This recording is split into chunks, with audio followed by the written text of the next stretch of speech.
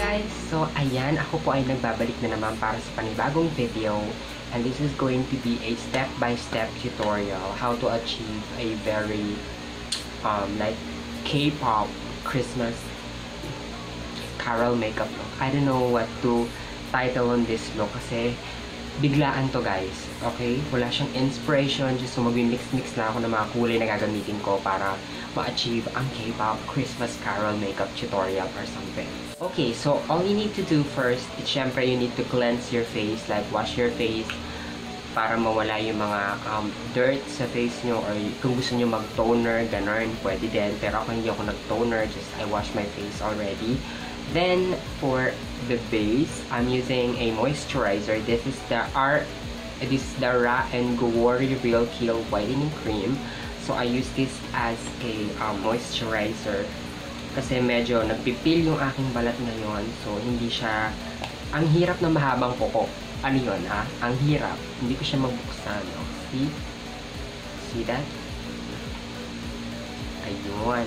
So, kukuha lang ako ng tamang amount for my skin. Then, i-blend lang natin siya ng bonggang-bongga. Okay?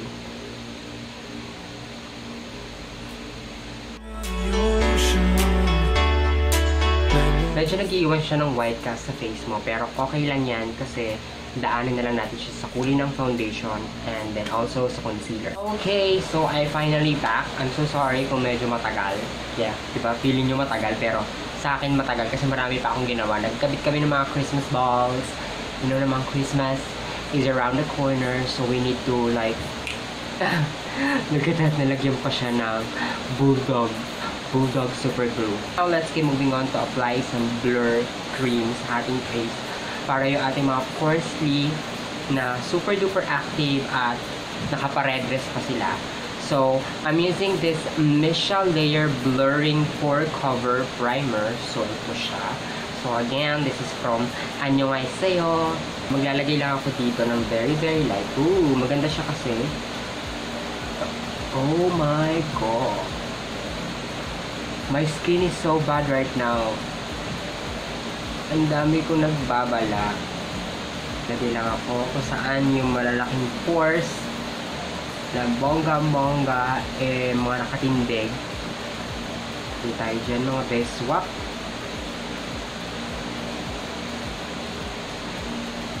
Huwag mo kakalimutan yung inyong nose anthology. Nagtitindigan yung mga balat ko, kaloka. Dito, ating pore. So, ayan, Nikels. Napupuntan tayo sa foundation. Medyo let's sit in yung ating primer, yung pinaglalagay natin sa ating face, bago tayo tumungo sa foundation. Okay, so, I'll be right back. Okay, so, eto na tayo sa foundation, mga swap. So, ang gagamitin ko, this is my trusted Loreal Inffalible 24 hours Stay Fresh Foundation Fights Meltdown. And I think this one is matchy-matchy sa aking skin tone, but I don't know. Kasi itong camera ko is super nandadaya. Okay? So, hinugasan ko kasi yung beauty blender ko. So, di ba? Sino dito ang mga nagme-makeup na kung kailan nyo na gagamitin yung beauty blender nyo, sa kanya na siya huhugasan? Hello? And ang one pump, kasi one pump is enough because my skin is, I don't know. So, ayan.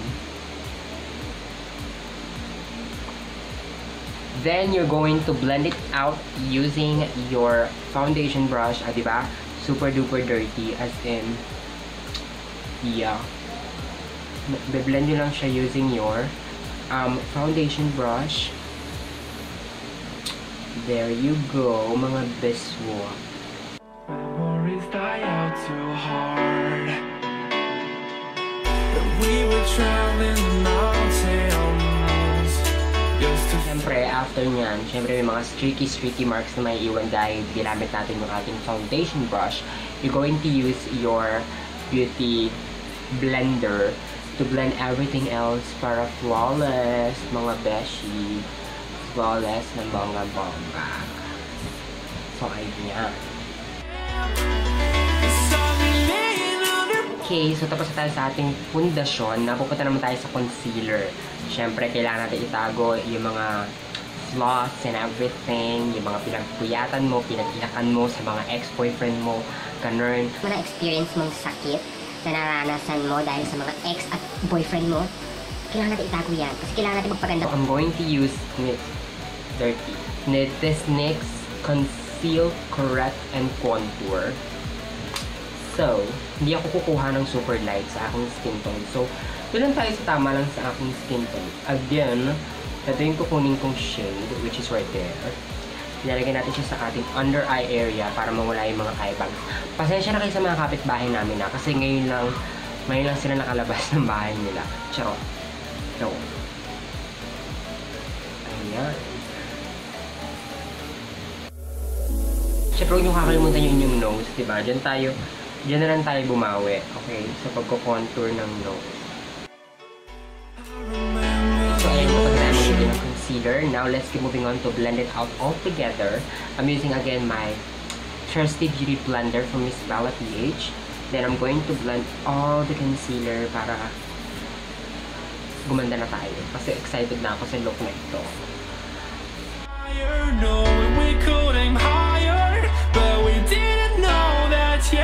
Okay, so now, ayan, meron na tayo concealer. So, medyo flawless na tayo ngayong araw na ito. So, magsiset na tayo. I know! Pupunta muna tayo sa blush. Kasi magda-drunk blush tayo ngayon. So, nagamitin kong tint today. This one is from Colourette Cosmetics. And I'm really excited, guys, to share with you guys how it works on my cheeks. Yung sa ating drunk blush effect. So, wait lang ha. Kukunin ko lang siya. This is the Colourette Cosmetics in the shade Thalia. So, ayan, you need to shake it first kasi nakalagay dito, shake me up real good. So, ito na, shake na natin siya. I really love this kasi hindi siya namumuo sa cheeks mo. So, kahit magdamag siyang nakatuldok dyan, eh, hindi siya mamumuo like other cheek and lip and cheek tint na kapag in-apply mo siya sa face mo as in this ko dot, para ka na may mga spot ng pimples. So, no to that. I think, okay na siya. Then, nadat natin siya sa ating face. So, ayan, I did 4 dots. So, papakita ko sa inyo guys kung paano siya mag-work kahit na matagal na siya sa inyong face na nakastay. So, hindi ako nangangamba na meron na siyang tint dito kasi kapag binilad ko siya, walang mamumuo. And then, I'm going to blend it out using my brush.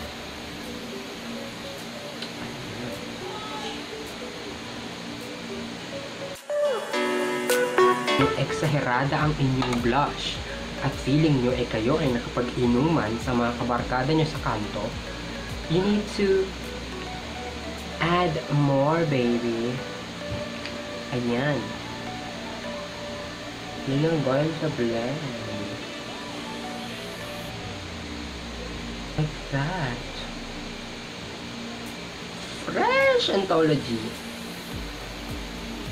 Medyo gusto ko more extra. So, I add more. Duh! Diyos ko.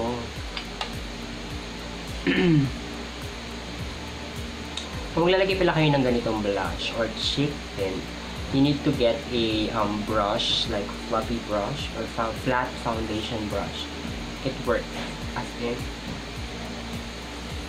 So, plakak na plakak yung pagkaka-apply, no? Kasi, hello, super ganda ng pagkaka-blend. Okay, so ito yung papakita ko sa inyong product is now available everywhere you go. Kahit punta kayo sa mall. Pero yung isang product na to, hindi nyo siya makikita sa convenience store like 7-Eleven or Ministop. And ang tinutukoy kong product to set my center of my face kasi I want it to more brighten or yeah. I'm using this NYX blotting powder.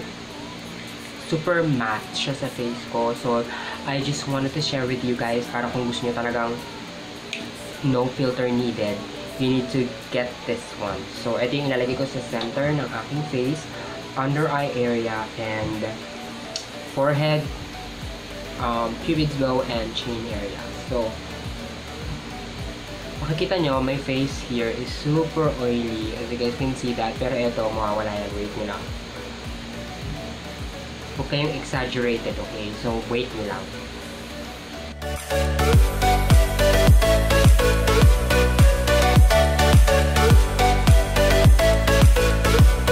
So, ayan guys, nakita nyo, super matte na yung aking center of my face, but not this one, kasi medyo meron tayong ilalagay na ibang kulay dyan.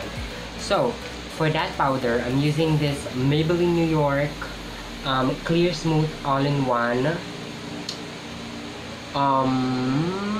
Smooth All-in-One pressed powder. So, this is, medyo yellow undertone siya sa aking skin tone. So, carry belts mga beshi!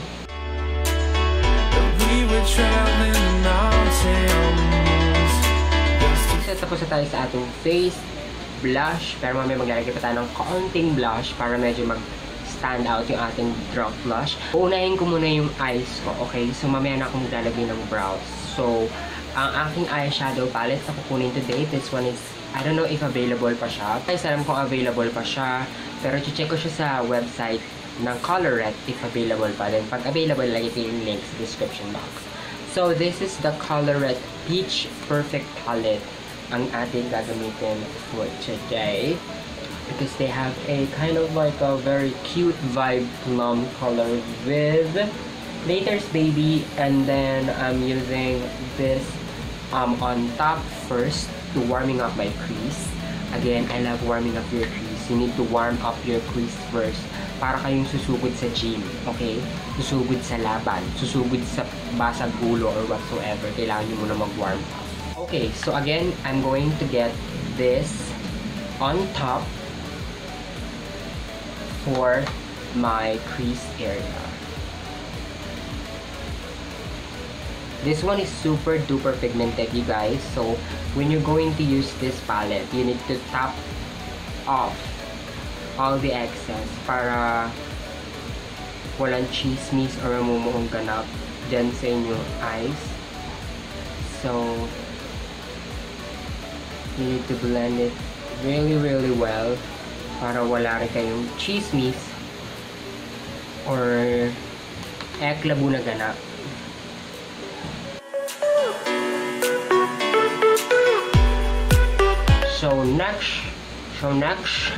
Next, we're going to take this color.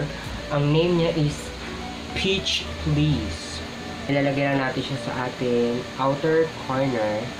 Dito lang, sa kalahati lang.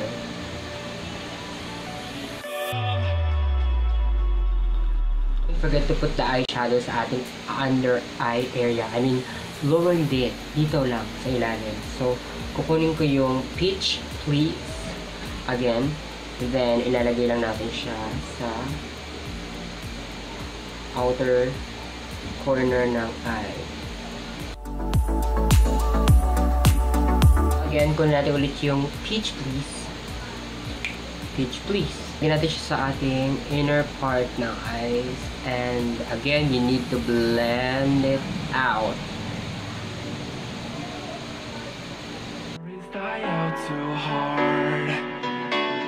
So, napupunta na tayo sa itong Laters Baby, which is plum, shining, shimmering, splendid going on sa eyeshadow. Then, ilalagay lang natin siya sa ating outer corner. Wait, saan mo yung pinangkuha ko? So,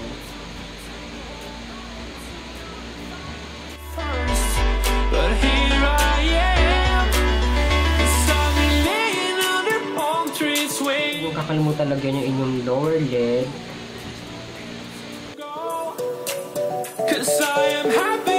Kunin nyo ulit yung Laters Baby. Lalagyan nyo naman siya sa ating inner corner ng eyes.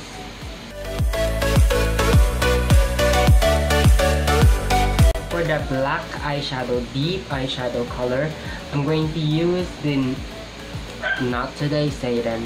Not today. Pero joke lang. Nakalagay ito is not today. So ako na lang nagtugtong ng Satan. So bad for me. Then maglalagay lang tayo ng konting black sa ating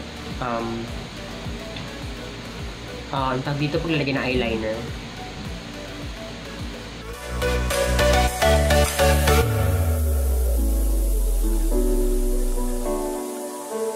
konting kinang dito sa look na ito. So, ang gagamitin ko, this is the NYX LOTD Lip of the Day in the shade Cherish. So, ayan, yung kanyang kulay. Then, maglalagay lang ako dun sa ibabaw ng black na eyeshadow na nilagay natin. Para konting medyo may naganak. White eyeliner dito sa ating waterline. I'm using this iMagic Professional Cosmetics 12 Flash Color case. Lunok-lunok. So, ang gagamitin ko is itong white na itembang China para sa ating waterline. Ang bonggang amount. Then, maglalagay na tayo sa ating waterline.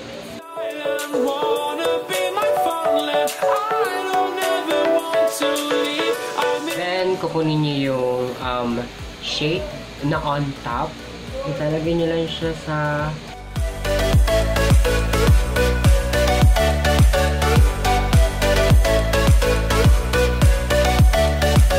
black eyeliner. Medyo da-dark na natin yung ating konting maliit na cat eye. So, I'm using this H&M Precision Eye Marker.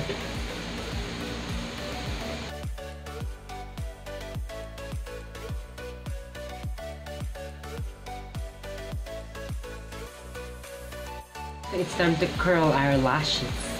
Lashes is so important. So, I'm going to curl my lashes first. For my mascara, I'm using this Loreal False Lash Superstar.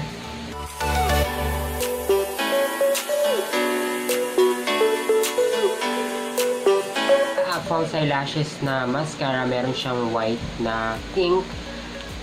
So, naglagay ako sa bottom lashes. Then, patutuyuin ko muna siya ng very light. Pupunta muna tayo sa pagka-contour. Then, saka ko siya lalagyan ng black na mascara. So, for the contouring, again, I'm using my NYX Matte Bronzer. Kasi this one is super light lang siya. And tama lang siya sa skin tone ko.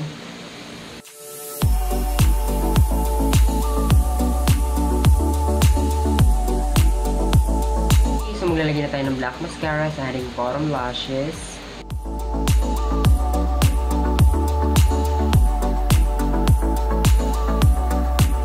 Are so naked right now. So, let's get moving on to the brows. Ang gagamitin ko, this is the Snow Cosmetics What's Up Brow Eyebrow Embroidery. So, meron siya mga maliliit na parang tusok-tusok para ma-achieve nyo yung inyong bushy brows. So, ang gagawin ko muna is I'm going to brush my hair yung sa aking kilay. So, ibabrush ko muna siya.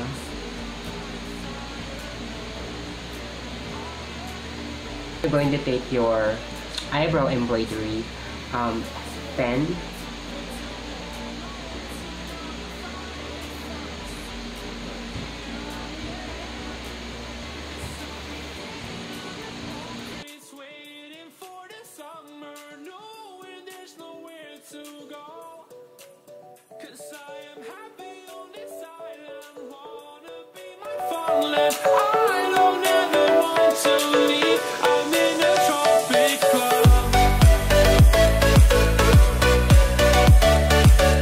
Maglalagay lang ako ng konting white sa aking T-zone area para ma-highlight natin siya, mga besie. By the way, I'm using the Enhanced Cosmetics Highlight and Contour. So, ganito yung kanya itsura if you are wondering.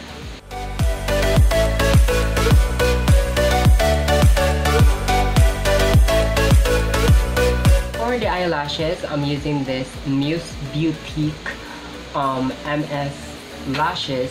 Ang code niya is A20.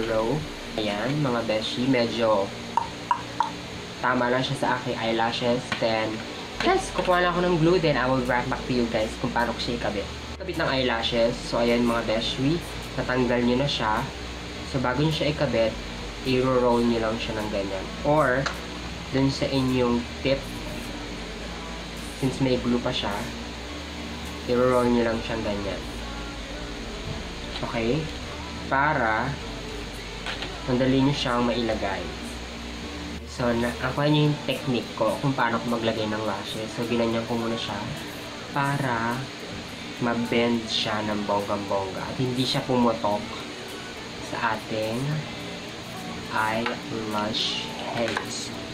To go, 'cause I am happy on this island, wanna be my farmland. I don't ever want to leave, I'm in a tropic club.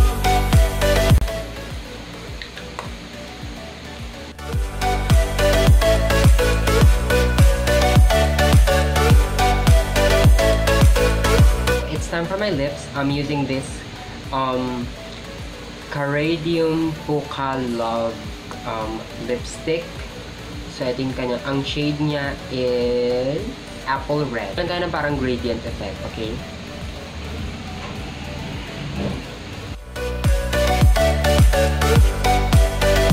Ganyan. Then, flip niya lang yung lipstick. Merong smudger brush.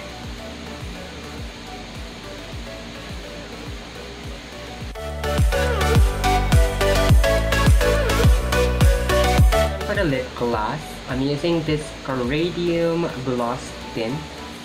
So, ganito yung kanyang itsura. So, ang shade niya is orange. Very, very light lang.